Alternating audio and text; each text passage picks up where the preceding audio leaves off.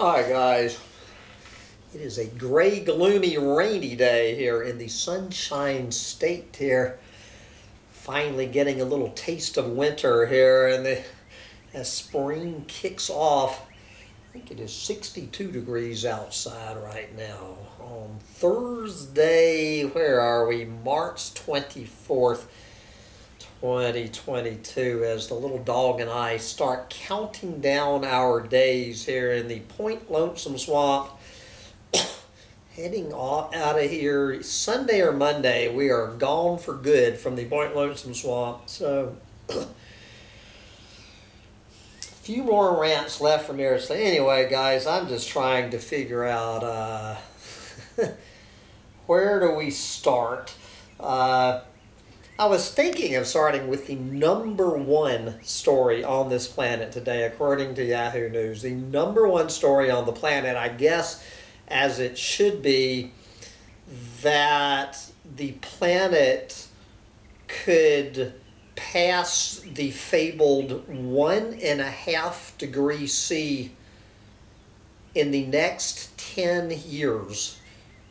That it could be only 10 years from now that we pass this point of no return, 1.5 C. Like this is some sort of startling new report that we have never heard before. Yes, 10 years. Sometime in the next 10 years. I think sometimes in the next 10 minutes, although we're not going to see 80 degrees here in Florida. Good Lord, I will be gone. I will never again, at least in 2022, see 80 degrees in Florida.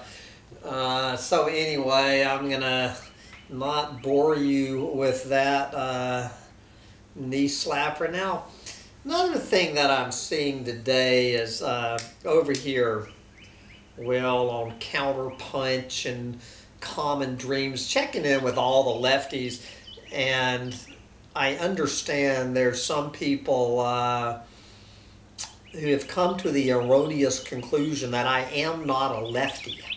Okay, guys, I am a lefty. I am not a lefty. All right, I'm the old school Chris Hedges kind of lefty. So Chris has his article today, Caitlin Johnstone, with, good Lord, her 20th essay in the past 2 weeks. I see Ken Orphan weighing in on Counterpunch. I had the pleasure of interviewing Ken a couple of years ago.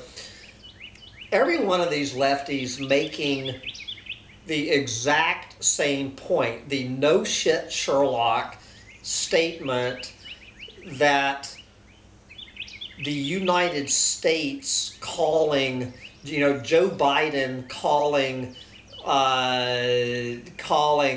Vladimir Putin a war criminal is, like Sancho Panza claiming, I don't know, some Russian dog is a chipmunk killer. And all of this screaming and ranting on the left, and I 100% agree with this point about the hypocrisy of anybody pretty much in the United States government taking a morally superior position and just quietly forgetting to mention that we're all a bunch of war criminals. Okay? But they always put in there, all these little lefties that they put in the little the little parenthetical expression that Vladimir Putin is a war criminal. But it almost starts sounding like it's fine that Vladimir Putin is a war criminal because everyone on this side working for us is a war criminal too. If Johnny is a war criminal, then is it okay for you to be a war criminal? And I guess if Joey is a war criminal, then it's okay for Vladdy to be a war criminal. They're all a bunch of goddamn war criminals. Okay? I think we get it, Chris Hedges. I think we get it, Caitlin. I think we get it, Ken. We're all a bunch of war criminals. But of course, the latest panty wadding going on is, will the Russian war criminal cross the red line of nuclear war? Is the war criminal Vladimir Putin going to actually blow off a nuclear bomb to see how all of the war criminals in the U.S. and the other NATO alliance countries are going to respond, and what that's going to turn into? And that is the and that is the big story. Everyone trying to second guess: is Vladimir Putin going to push the button, or is he not? My personal feeling on this is no, he is not.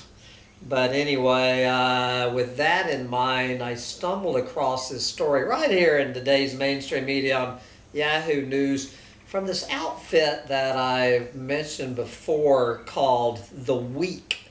This is written by whoever David Ferris is, pointing out the bottom line of it all, guys. The inescapable conclusion whether or not that war criminal Vladimir Putin pushes the button, whether or not all of the war criminals in the U.S. and NATO and everywhere else on the planet respond in kind. The bottom line is, as he says here, eventually our nuclear luck, which is what it is, our nuclear luck will run out. This is not a question anymore of if, it is a matter of when.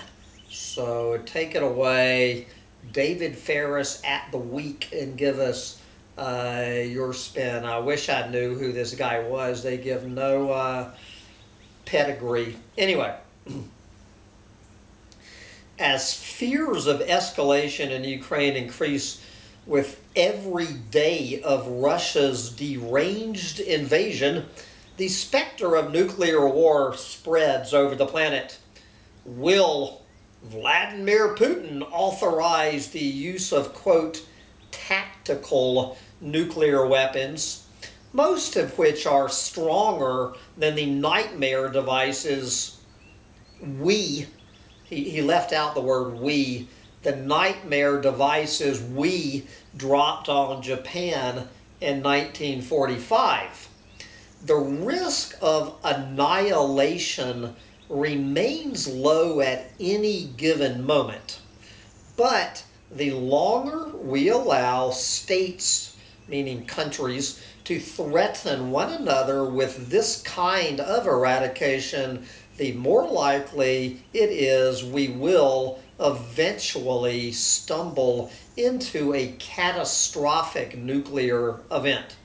Maybe it won't happen this year, this war, or this century, but in the long term, in a world with nukes, nuclear war is inevitable.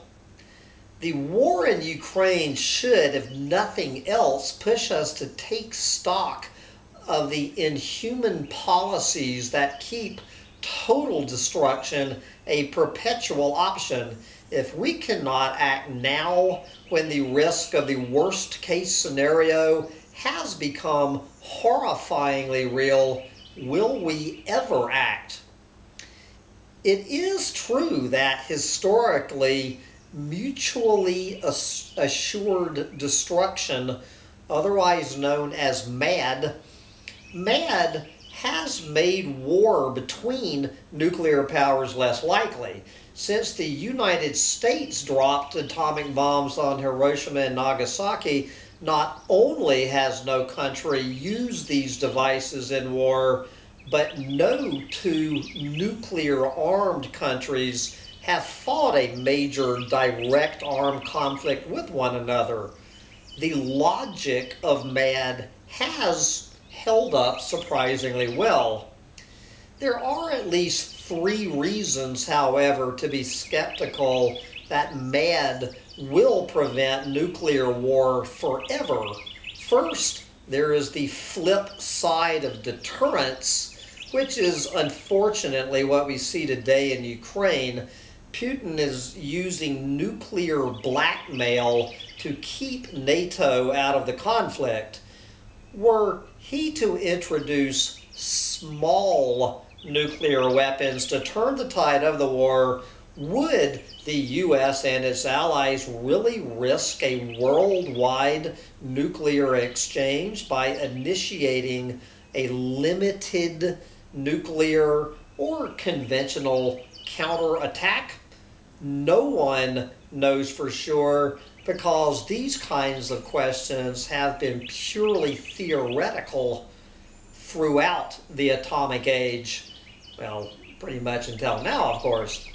The second is statistical probability.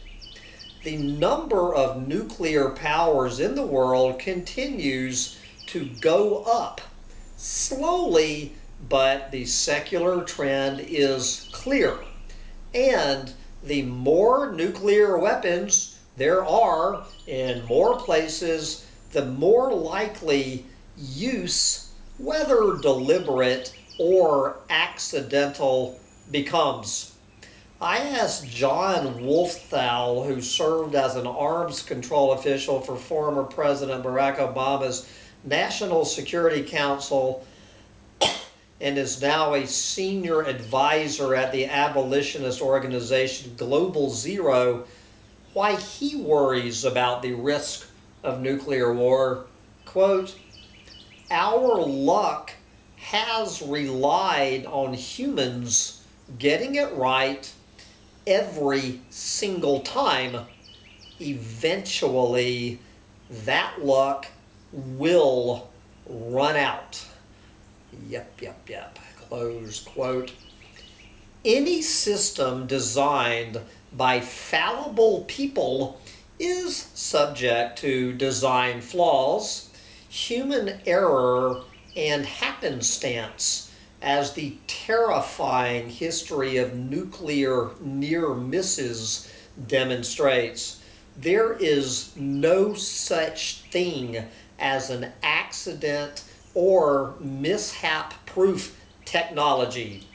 Given a long enough time horizon, even the most unlikely event will transpire if the odds are above 0.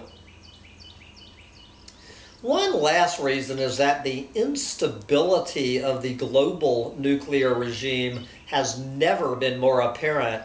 As Russia and NATO trade barbs and citizens familiarize themselves with scenarios of nuclear war, countries like Saudi Arabia, Japan, South Korea, Brazil, and others, there's so far non-nuclear countries, and others are left wondering whether anything but nuclear arms will protect them from a more powerful actor, meaning one with nuclear arms, exerting its will over them. The present plight of Ukraine, which voluntarily relinquished its nukes after the collapse of the Soviet Union, as well as the experiences of regimes in Iraq and Libya, where a nuclear arsenal might have precluded U.S. invasion, will only lead more countries to join the nuclear club. the Non-Proliferation Treaty and the International Atomic Energy Agency are clever and resilient institutions, but they cannot forever withstand the unrelenting pressure on countries to pursue a technology that appears to bestow immunity from invasion and conquest, and new rivals in possession of the world's most destructive technology are likely to be much geographically closer to one another than were the U.S. and USSR, with less intrinsic restraint due to the ever-retreating memory of 1945.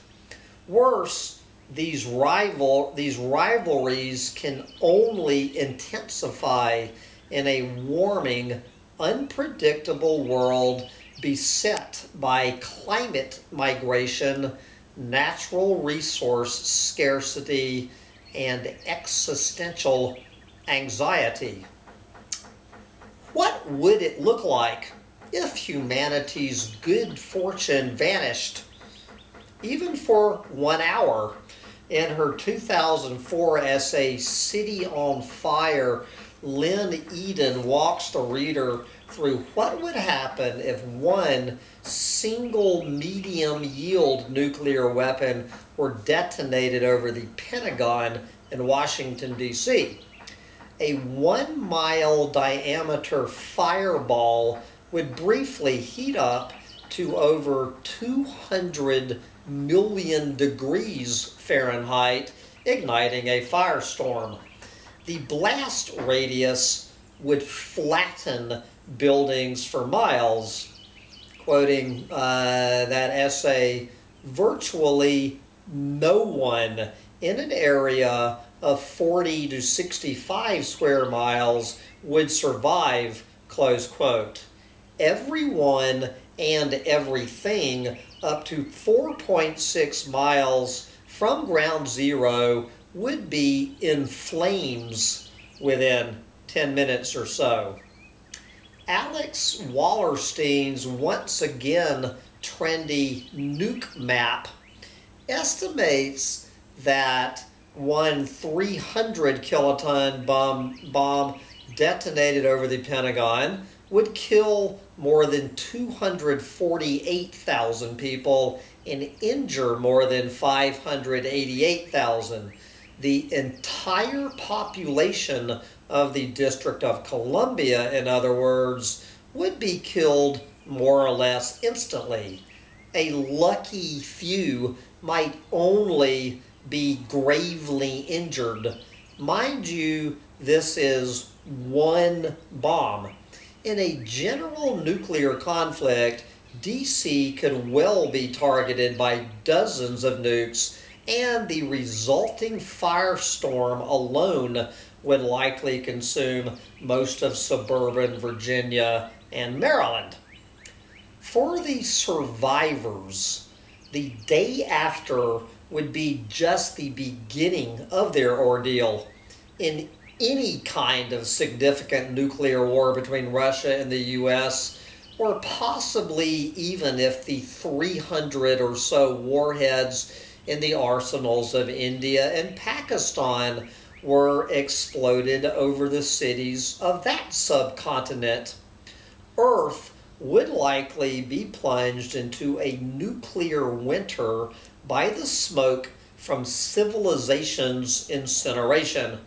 The mean surface temperature of the planet could plummet as much as 50 degrees Fahrenheit within 2 or 3 years, resulting in a, quote, 90% reduction in the growing season in much of the world, according to science journalist Sarah DeRuin. The one sure way to avoid that fate is disarmament. Yet the nuclear club members have never made a meaningful effort there. though abolition is the expressed goal of the global non-proliferation regime itself. This is the late Jonathan Schell, nuclear abolitionist Jonathan Schell, quote, "Nuclear weapons are distinguished above all by their unparalleled destructive power.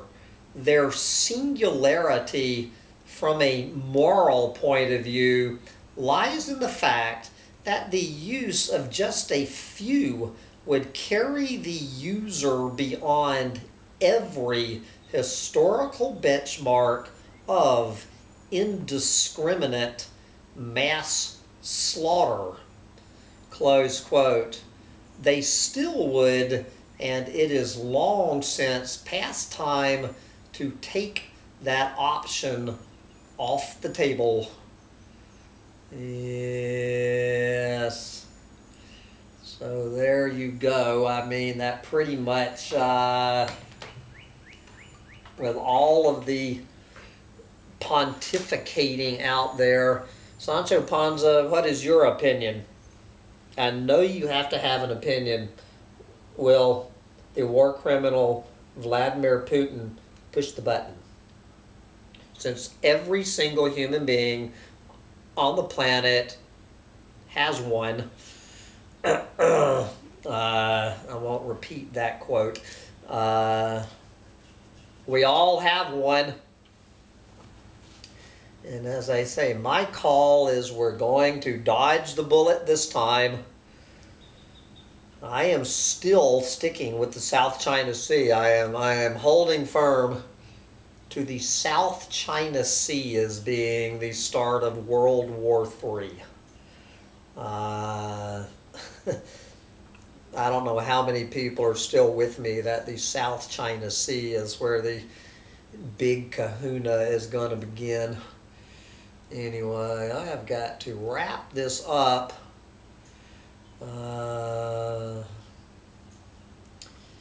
And I got to start packing up and digging a bomb shelter. I'm heading to Texas in a few days, guys. But I have time for one more ecological meltdown roundup rant tomorrow, maybe a hopium roundup rant on Saturday, and we will see about a doomsday sermon on Sunday.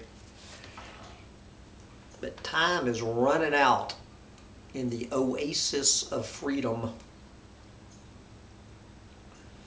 Bye, guys.